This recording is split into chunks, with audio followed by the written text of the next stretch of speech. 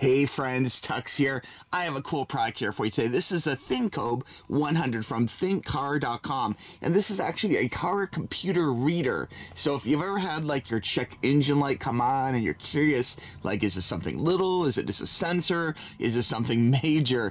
This can give you a clue to help you figure out how to self-diagnose what is wrong with the car, okay? This is available from Amazon, and I will have a link for this right below, so be sure and click that link for the very best price, okay? But this could save you a lot of money over the long term because you know mechanics, you see stories about it, you hear about it. Sometimes they're a little on the shady side, do a little shenanigans with, you know, making bills a little bigger than they really need to be, or having you fix things that don't need to be fixed, or, you know, just charging you flat out for something that just isn't broke. You know, it's a really shady business sometimes. And there's a lot of nice mechanics out there, no doubt, you know, a lot of great firms like big dealers that are probably better than some smaller ones, and some smaller ones are probably great too, but you know there are people out there that are out to maximize their profits on the consumer's car repair, you know, so this gives you a little ammo to know what's wrong, okay? You can see this comes in a beautiful little box here. Very cool, very stylish. It could be a nice gift. I like the little 3D kind of shiny graphic there, and there's a little picture of the unit. We'll show more about that in 1 second. On the side here, just talk about the specifications. It has information for reaching out to them. Now, looking at the back here, we do have some features here. This is basically a full OBD2 diagnostics function, okay? So it can read clear codes. That's great because every now and then your check engine light might get a flash, a sensor like will lock it in as being a problem, but maybe you want to clear that code and see if it pops up a second time, you know. Freeze frame, smog check, that's good in certain states, you need that anyway, you know. I/M readiness, live data stream, O2 sensor, okay, that's good for some states as well. Onboard monitoring and evap system test. So good stuff. It's plug and play. It's a plug and play scan tool, okay? Power supply is supplied directly from the vehicle, so it's nice and easy to use, including fault code library, and we'll display the fault code to give you an idea what's going on for saving time searching, which is nice. It has a 3.2 foot, okay, long cord, which is good for reaching down. Different cars have different sensor locations. Normally the sensor location is somewhere around your knee, like above the gas pedal, below the steering wheel, in that general vicinity. But there are different in different cars, so be sure and check out your, you know, car's owner manual to see where it's located. Sometimes it's under like a little plastic clip or something. Industrial design, comfortable grip, non-slip wear, very good. Supports English, French, Spanish, German, Russian, Italian, and Portuguese, so very cool. And it's compatible with the ISO 9141 KWP 2000 J1850 PWM J1850 VPW and the CANOBDII protocol. So very good stuff. Basically compatible with vehicles after 1996, okay, which is a large quantity of the vehicles which are on the road today. So anyway, that would have a computer that would give codes like this. So very good stuff. All right, let's go ahead and open this up here. We'll go ahead and grab my little trusty scissors and give this a little choppy chop, and we'll see what's inside the box. There we go. And popping this open. I think I had a hair on the scissors. That was a little bit weird. I don't know if you caught that or not. All right. Looks like we have a little quality check. This passed inspection, so very cool. And let's see what's in the box. Now later, I don't have any error codes in my car right now on my C7 Corvette, but I may do a live test of this later. If you're curious, let me know in the comments below. And if I get enough response, I may do a live demo. But for purposes of this video, this is a unboxing.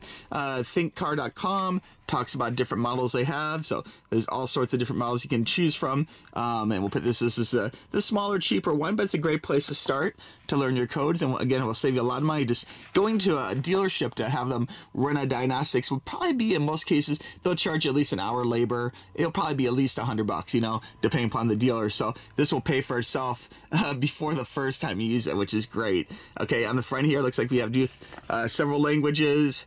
Talks about the things, diagnostic cable, LCD screen, up down arrows. I think you guys understand all this. USB port, okay, OK button, escape button, and basically talks about preparation. You know, turn the vehicle ignition on. You know, vehicle battery voltage should be between 9 and 18 volts. Throttle, okay, should be in a closed position, okay. vehicle connection. Look for the vehicle's DLC socket, okay? And that's a diagnostic link connector, okay? And that's usually about 12 inches from the center of the steering wheel under the driver's side, just like I told you, okay?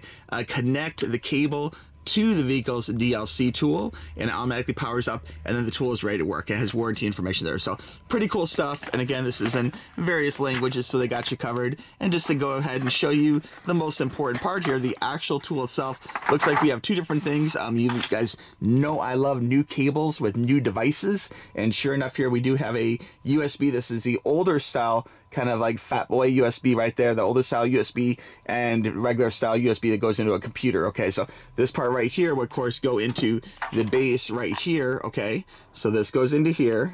I'll show you. Let's plug it in real quick, just like this. Is nice. Wow, nice tight connector, brand new and tight. There we go, just like that. See, it's plugged in. Unplug, very cool. Okay, and this part right here, this cable here, is what goes to your car. Okay, and I'll take off the cap. It has a nice cap to keep it nice and clean, which is good. And there's a little pin connector that goes into your car's computer. So very easy. And when it's plugged in, this looks like it's very easy to use.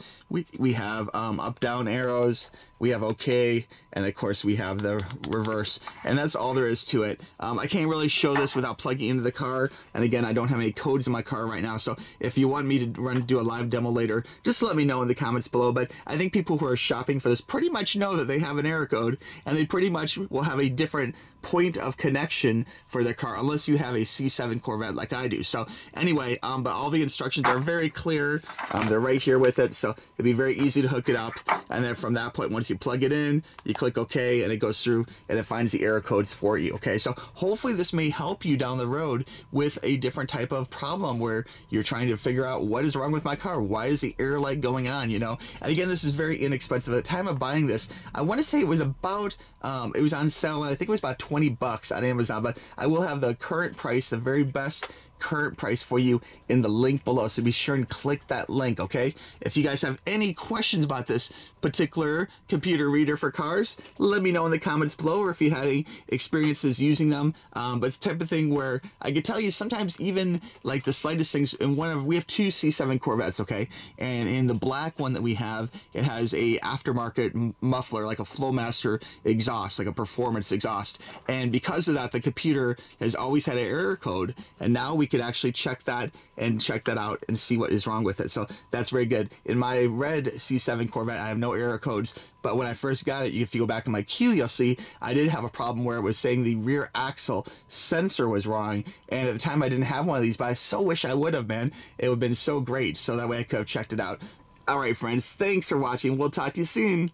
Bye-bye. Click that link. Yeah.